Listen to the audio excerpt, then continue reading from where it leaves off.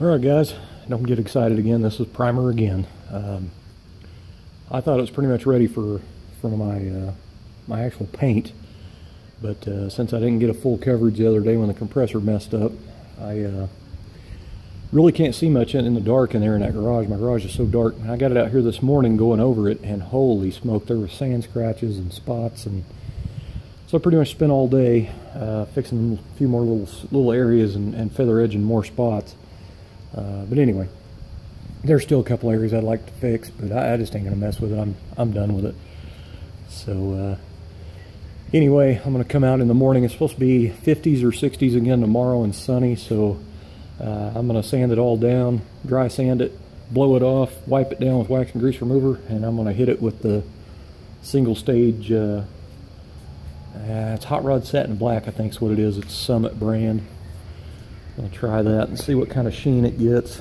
But anyway, that's pretty much it.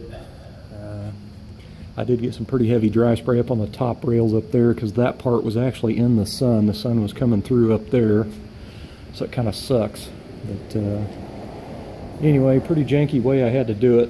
And as I've said before, I'm a true redneck, and I get it done basically. Engine hoist at the front. I did tie a piece of rope on it because this is going to stay out here overnight, and I'm afraid this thing bleeds off, and I'm afraid it'll bleed off in the middle of the night, and I don't want it hitting down there. So I tied off a rope from up there to the chain. That way it'll hold it. Now back here, I've got the rope going over a beam to my truck.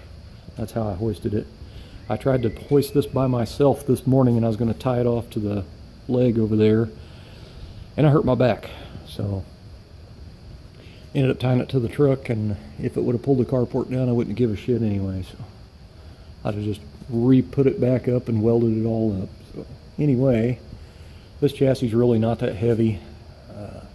This is pretty heavy beams on this thing. So anyway, it kind of sucks. I gotta sand it again, but that's what I get for having that silly ass air compressor that keeps breaking down on me. Anyway, it's good enough. Like I said, there's a couple of areas I would like to fix. I'm not going to mess with it.